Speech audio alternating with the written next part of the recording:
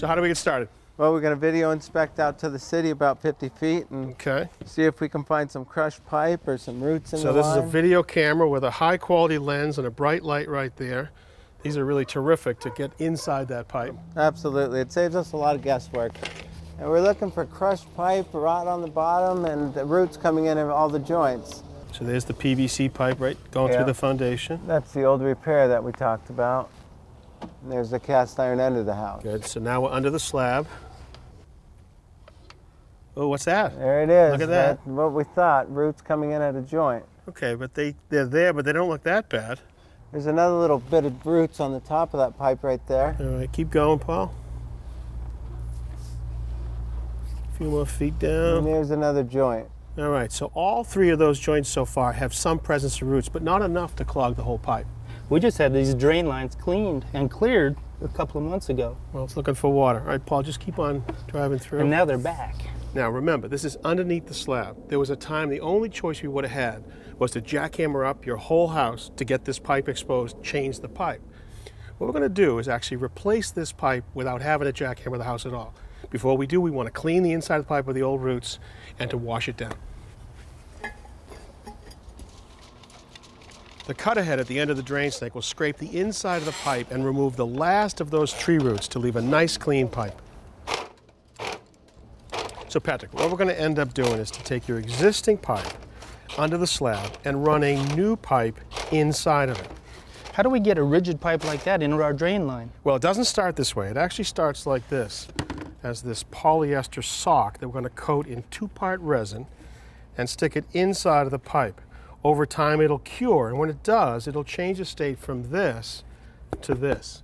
Now, with this system, we could actually take a pipe that's this far damaged right here and actually end up with a smooth, beautiful pipe on the inside.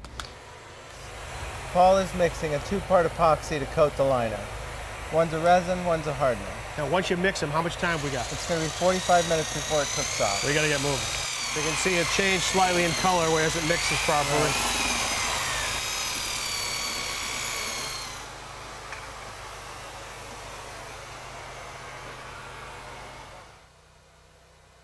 We pour the epoxy into the liner.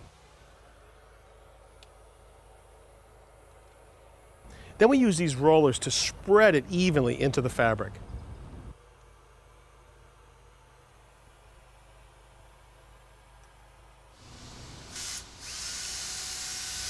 Now the key to this system is this machine right here. It's a 2-part air chamber. There's a compressor out back.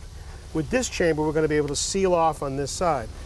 On this side, we'll be able to put air pressure into our liner. Now the liner as it stands right now is inverted or backwards. It's inside out. And once we have it attached, air pressure will go inside here, now extending that liner down into the old pipe and inverting it at the same time. It's a brilliant machine.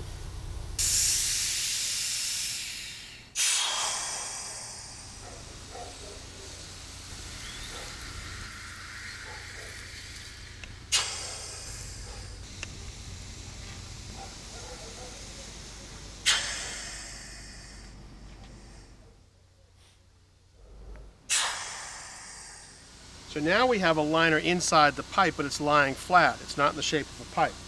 So now we're going to repeat the process by setting this inflatable bladder down inside of that liner. Once it's in there, we'll fill it with water. It'll expand and hold that into the form of a pipe.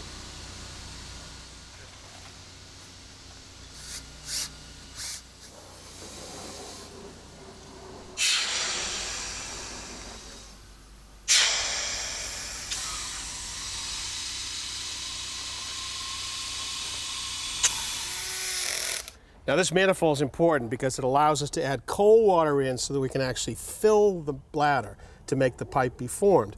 It also allows us to add hot water so we can now accelerate the cure, right? That's right. So once that curing starts, how long before we have a pipe? About 2 hours we have a hard pipe.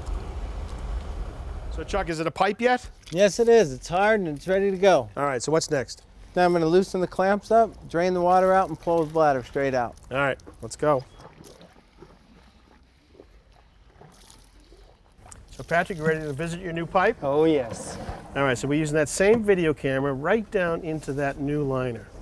And look at that, perfectly smooth all the way along. That's fantastic.